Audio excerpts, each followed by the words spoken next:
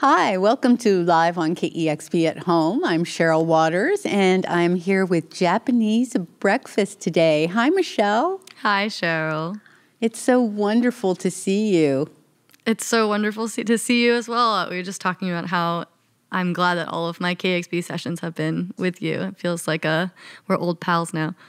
I know, that's one of the benefits. I've gotten to watch your career progress and gotten to know you over the years, and it's so fun when we can catch up. You know, we were originally going to talk in mid-May, a month ago, and you were in upstate New York, and I wasn't too sure how good your internet connection would be up there based on some past experiences we've had learning as we go, doing these sessions during the pandemic. So I opted to postpone so we wouldn't have one of those awkward online conversations where someone kept dropping out or was on delay. But I have to say, I'm kind of glad that we're talking now because your fabulous new record, Jubilee, has come out in the meantime on June 4th. And it has been so fun to follow all the fanfare around it. And I am just so excited for you. It's just such a well-deserved celebratory time. I mean, people are capital L loving this new record. You've done a bunch of cool appearances and interviews. You had your giant face up in Times Square. It looks like you've been having a blast. Tell me what it's been like since the record came out. It's been so surreal. It's such a strange time, and it feels really fitting that an album has come out called Jubilee because it's been such a year of release for a lot of people. So even just going out and seeing people for the first time is already so overwhelming and exciting, that also releasing this record and this book and finally having it out in the world, it feels like such a release on so many different levels for me. So it's been really surreal, but very relieving and exciting. Well, congratulations. And on Jubilee, and also on your amazing book, Crying in H Mart, which I'm actually in the midst of reading right now, and I can't put it down. It was hard to stop reading it and come to work this morning. It's definitely one of those kind of reads, and that came out in April.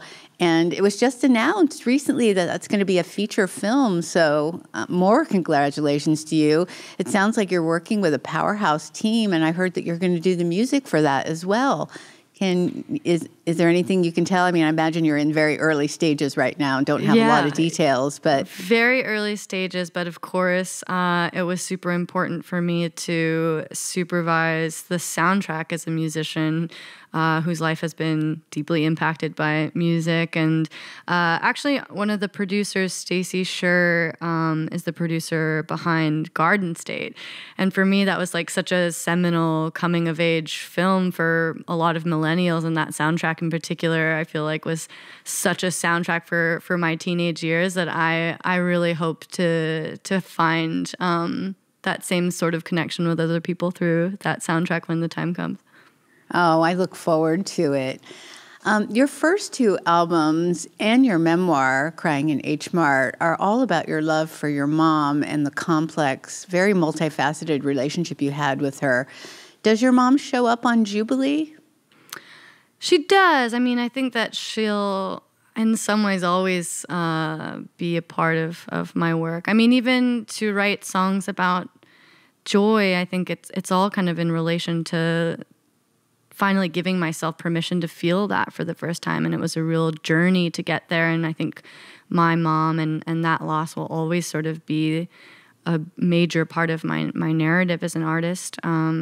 But yeah, there's a song called In Hell in particular that still kind of grapples with grief. And I think it was important for me to put that on there, especially where it lands on the record, because, you know, it's kind of incredible that we as human beings can be so resilient and go through these really dark times and still navigate back to joy. And that was really important for me to incorporate on the record. And I think in some ways, finally writing this book and saying everything that I needed to say about her loss sort of paved the way for this album. It made me feel like I had said everything that I needed to say about that. And I was just ready to take on a new topic.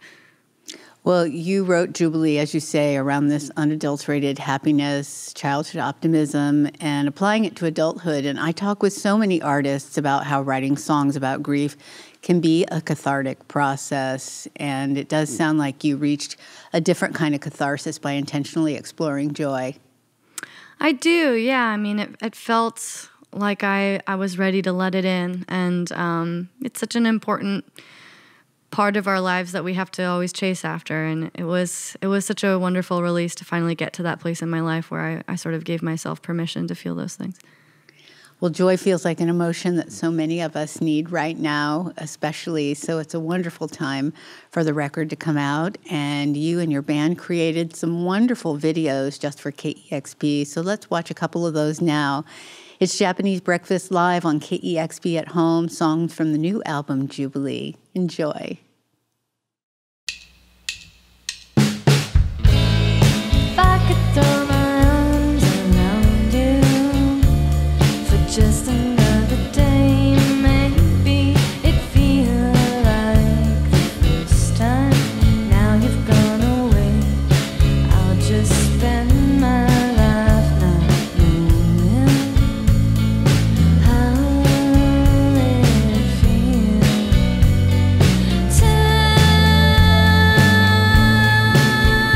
These days I can't take the awful feeling of missing something.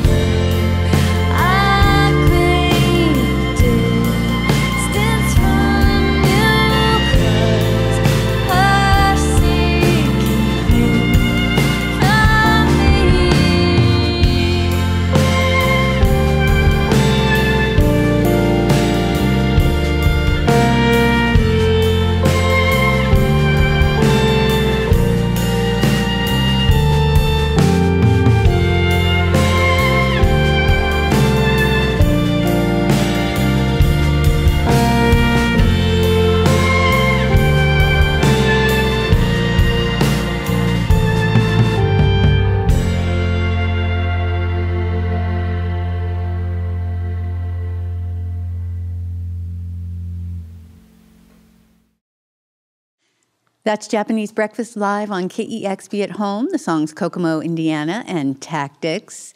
Michelle, the album cover for Jubilee is so bright and eye-catching, and it clearly reflects the emotions that you're hoping to convey on this record. And I love how it ties in food, which I think I can confidently say plays a large role in your life as an artist. What draws you to the image of persimmons? Is there a significance there? I thought a lot about the color yellow for this album. I had a pretty broad theme going in, that it was going to be an album about joy and that yellow was going to play a major role on it. And I think that for me, the third record, you really start to think about your albums in context of one another. So I was thinking about how Psychopomp is this sort of light blue color, and Soft Sounds is dark red and black and very moody. And I wanted to just have a really warm tone new album to represent this sort of new sonic shift. And persimmons are really popular in East Asia, and in Korea and in Japan, they'll hang them up, and so they'll be these sort of really hard, bitter fruit that allows time to mature it into something that's very sweet and palatable. And it felt like a sort of apt metaphor for someone who's written a lot about grief and loss and these sort of difficult topics, and is trying to mature into something a little bit sweeter. I do love the imagery around this whole record, the videos, the artwork, and you're just so creative. I know you must work with a team of people, but I get the feeling that your imprint is all over this. And I read in an interview that you admitted that you had not been very creative during the pandemic, and I know you made Jubilee before that. When did you make the record, and can you describe what that experience was like and kind of paint a picture for us? Sure. I recorded most of the album in Philadelphia in December of 2019, and I had just turned in the rough draft for Crying in H Mart in July, and sort of spent the 6 months away from it when my editor had it, working on the record. And it was really a great time for me because I was really struggling writing this book and very much feeling around in the dark, that by the time I got to writing and working on the record, it was sort of like falling back into a really familiar bed. I was just so excited to get to collaborate with other people again, because writing a book is such an insular, isolating experience. And so I really returned to music with a real joy, because it was something familiar that I loved and could work on with other people. You kind of flip-flop the release of the record and the book. I imagine you intended to release the record a lot earlier. Has that kind of worked out to be something that you've been happy with? Yeah, initially I was just devastated that there was going to be this 4-year gap in my discography, which is such a petty thing to be devastated over in light of the times.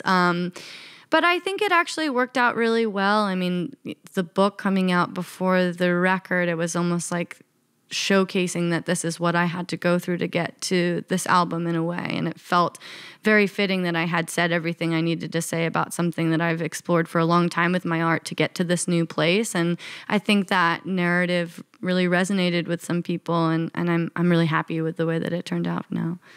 I love that we get to see and learn about and know all these sides of you. It's been really fun to read all these articles, and it seems like they're not all saying the same thing. Every time I read something new, I learn something new about you that's really interesting and fun. And then the record comes out, and I get to dig into that. One of the first things I noticed when listening to Jubilee are the string and horn arrangements. Can you tell me more about those? Because I actually...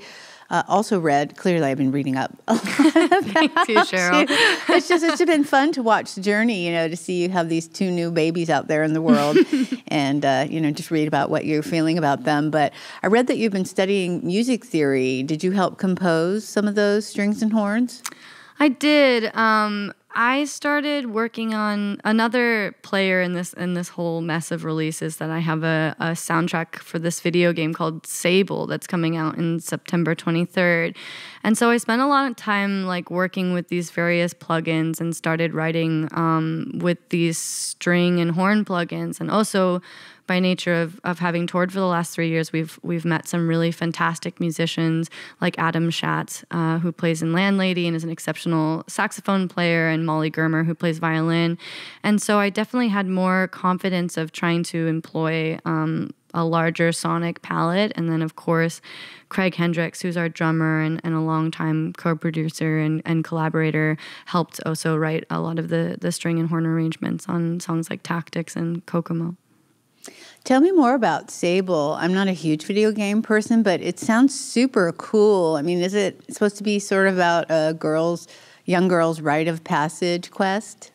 It is. It's an open world game. There's no combat. It is largely inspired by Breath of the Wild and the art of Mobius and Studio Ghibli. And I've been really lucky that they sort of folded me into the project pretty early, maybe 3 or 4 years ago, and I've been working on it ever since. But it's an absolutely gorgeous game. It's an open world where a young girl named Sable sort of explores this desert planet, and you get to learn about the different cultures. And the creative director, Greg Kithriotis, has an architecture background. So all of the architecture in the game is really intricate and beautiful, and I'm really proud to be a part of it. It must have been fun to be involved in something different and creative like that. It sounds like you've been super busy. I mean, you've been working on other music videos, directing music videos for other people, and you've dabbled in television. I know that you had your food series, and you've been doing a lot. It doesn't really sound like you have been not, sitting back, not being very creative. You've talked about not having a great work-life balance, and maybe that work, just all work, is your balance. Tell me what the first year of the pandemic was like for you.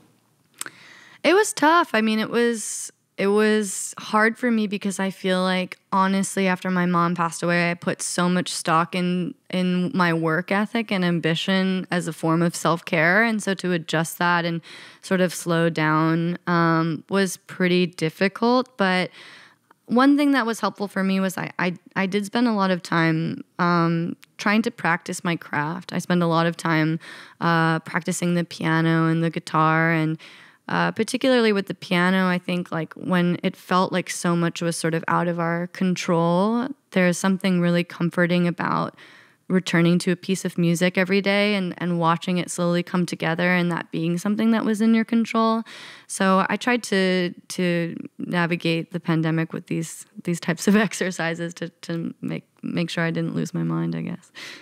And now you're busier than ever, and I'm so happy that you made the time to talk with us today and create these beautiful videos. Let's listen to a couple more. We're live on KEXP at home with Japanese Breakfast, and this song's called Be Sweet.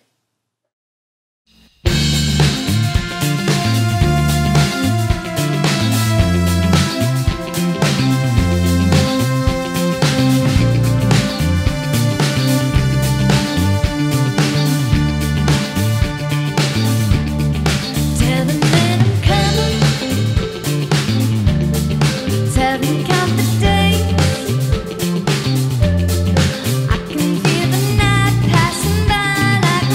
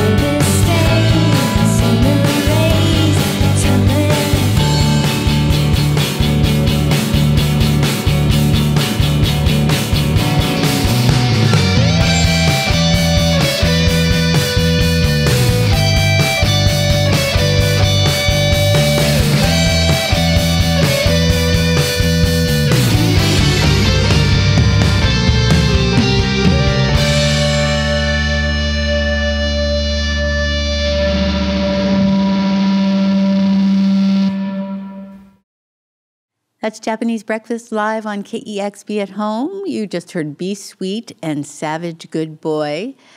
Be Sweet was the first song that you released from Jubilee, and you wrote that song with Jack Tatum of Wild Nothing. And I heard that initially you thought you were collaborating on a song that was going to be pitched to a pop artist. What made you want to keep it?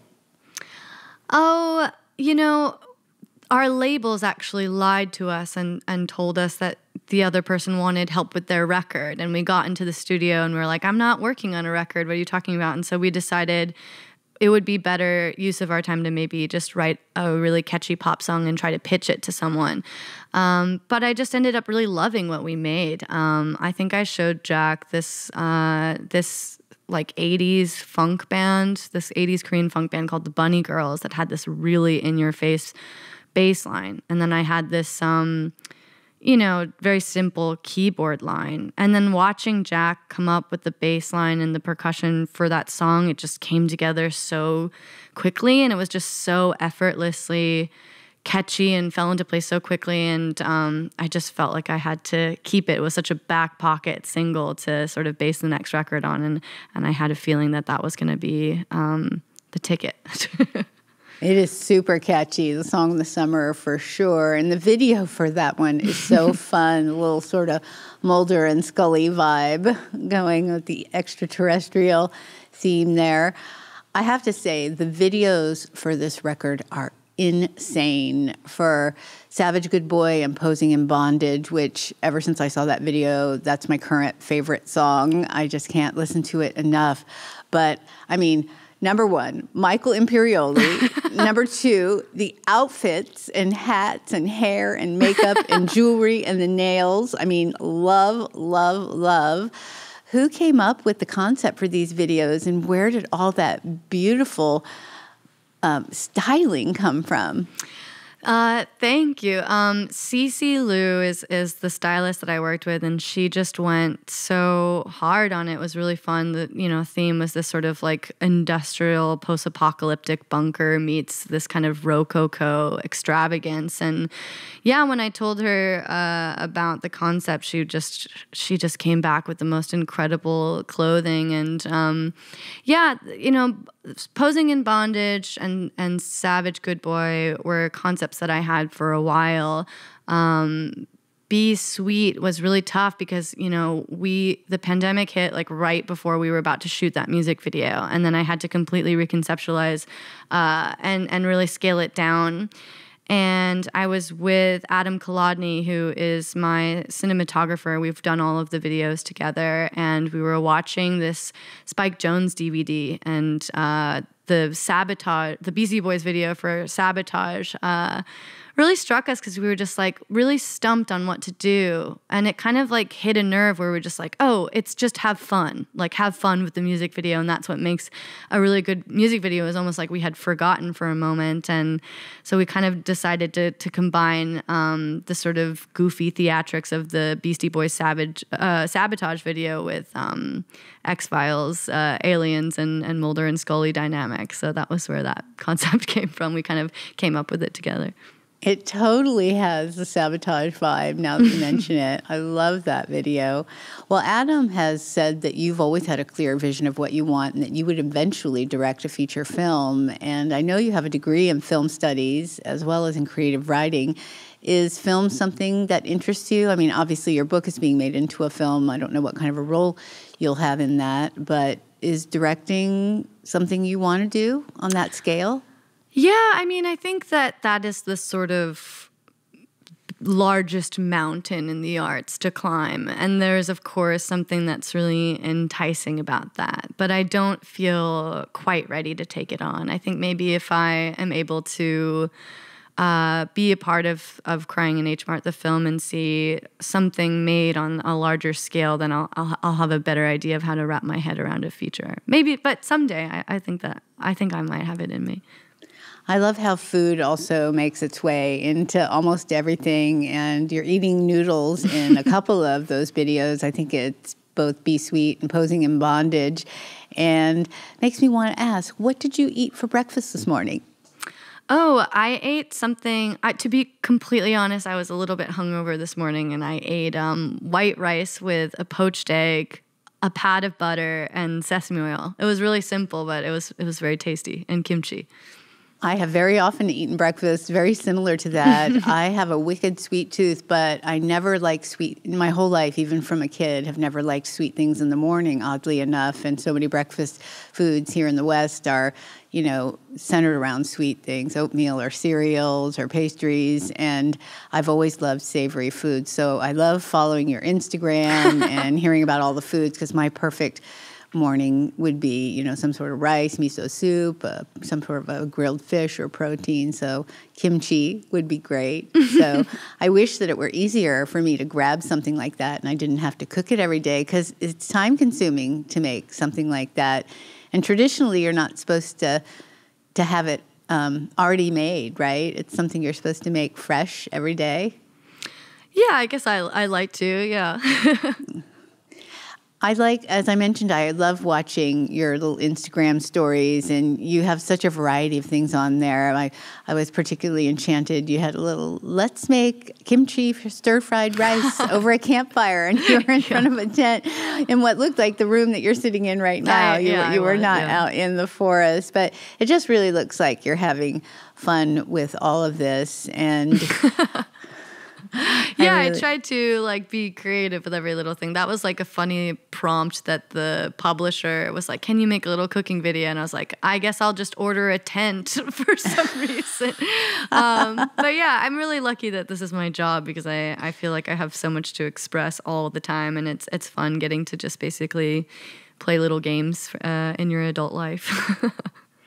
Well, in addition to writing music and a memoir, you've also directed a handful of music videos, both for yourself and bands such as Charlie Bliss and I'm thinking J-Som, I think. How do you find inspiration for the visual aesthetics of music like that?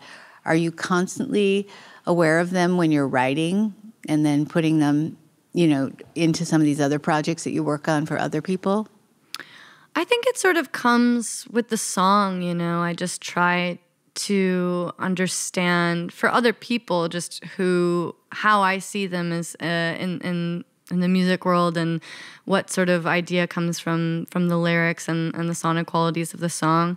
But it's different every time, I feel like. For J-Som, I just at the time just so associated her with the Bay Area and wanted to just make this really colorful, honestly jubilant video that was set in the Bay Area. And for Capacity, for Charlie Bliss, I think I was just watching a lot of heist movies at the time and was inspired by Ocean's 11 or something, and thought they're all kind of from these theatrical backgrounds, and I kind of wanted to utilize each one of them as a different type of character, and thought the heist plot would work really well for creating characters for each one of them.